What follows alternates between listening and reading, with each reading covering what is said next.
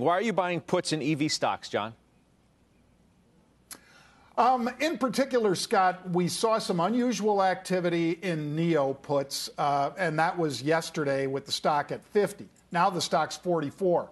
We're also seeing it in Lee, LI, and I think the chip shortage is what NEO cited, Scott, as to the reason why they needed to give an update on where they stood. And when they did that, immediately it was met with selling pressure. Same thing over in Lee, XPEV, all of those. Now, we know that Elon had to shut down a production facility in Fremont for, I think, 5 days because they didn't have enough chips. This is a problem for those guys. The heavier they are in tech, the more demand for those chips. And until they can start getting satisfied and getting those, I think that's going to be troublesome for them. That's why I bought the puts. You sold Q calls into Qs. Is that because of the rip yesterday? Yep. Thursday last week with you, I talked about buying those March 310s.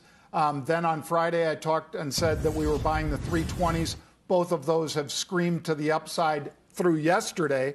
And that's why we said, OK, these were options that expire this coming Friday, Scott. So when you've got, you know, nothing focuses the mind like the gallows, right? So when you know you've only got 5 more trading days as of last Friday and as of yesterday, now you've got 3 more full trading days.